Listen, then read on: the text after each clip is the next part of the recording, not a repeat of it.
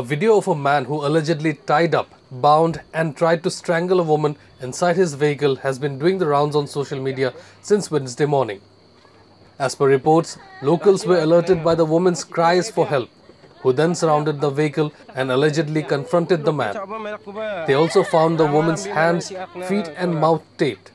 On being accosted, the suspect claimed that the woman betrayed him and stole his possessions. However, the accused managed to escape while the locals brought the woman out of the car and freed her.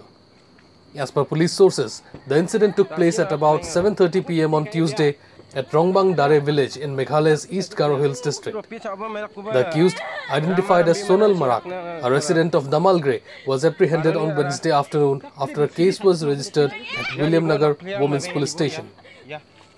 Sources in the police said she knew the accused person since July 2017 and the two were in a relationship before parting ways in 2021. However, yesterday at about 1 p.m, he went to the victim's rented house and asked her to accompany him sightseeing in Damalgre. They went to Samanda in his vehicle and on returning to Tura, they stopped at the Damalgre area at around 6:30 p.m.